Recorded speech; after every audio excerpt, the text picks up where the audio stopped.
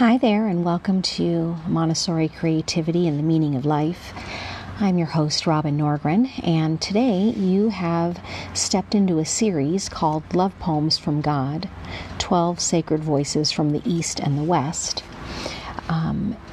We are featuring Rumi.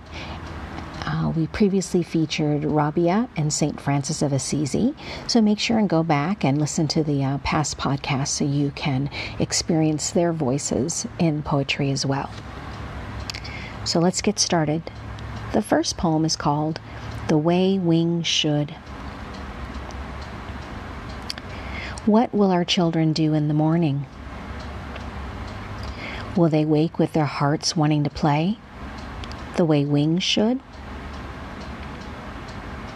Will they have dreamed the needed flights and gathered the strength from the planets that all men and women need to balance the wonderful charms of the earth, so that her power and beauty does not make us forget our own? I know all about the ways of the heart, how it wants to be alive.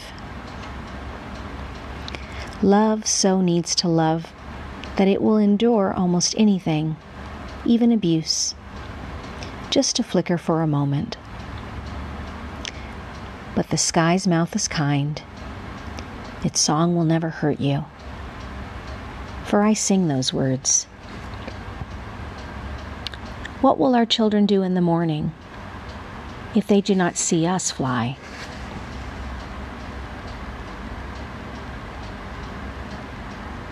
The next one is called Rumi, Play Homage.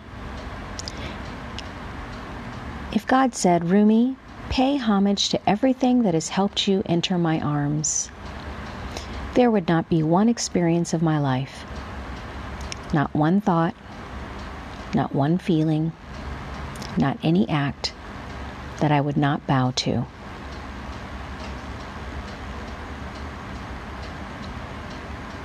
Poem number 3. Relationship Booster. Here is a relationship booster that is guaranteed to work.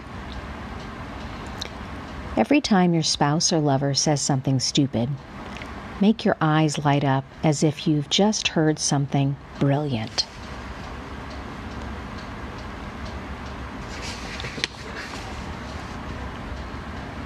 The chance of humming. A man standing on 2 logs in a river might do all right floating with the current while humming in the now. Though, if one log is tied to a camel who is already heading south along the bank at the same pace, all could still be well with the world. Unless the camel thinks he forgot something and abruptly turns upstream. Then, uh-oh. Most minds do not live in the present and can stick to a reasonable plan. Most minds abruptly turn and undermine the chance of humming.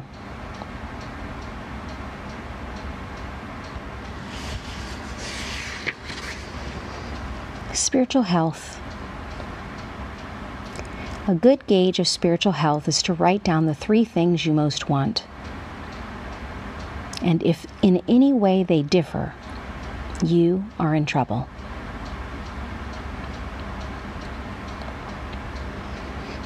The last one is called, Okay, I'll do it. Okay, I will do it.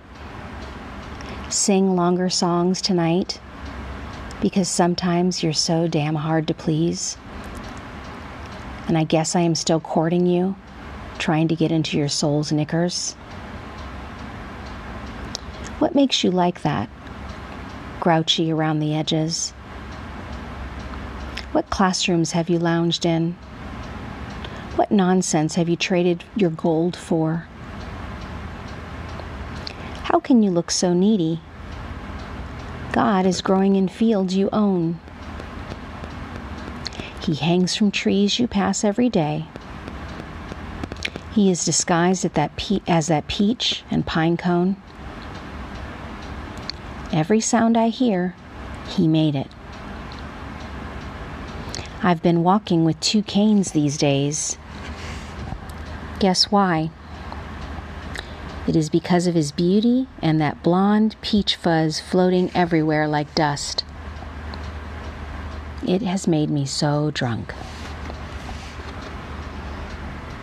Thanks so much for stopping by. Make sure and like and subscribe, share it with your friends, and I will be back with another segment on Rumi in our next podcast.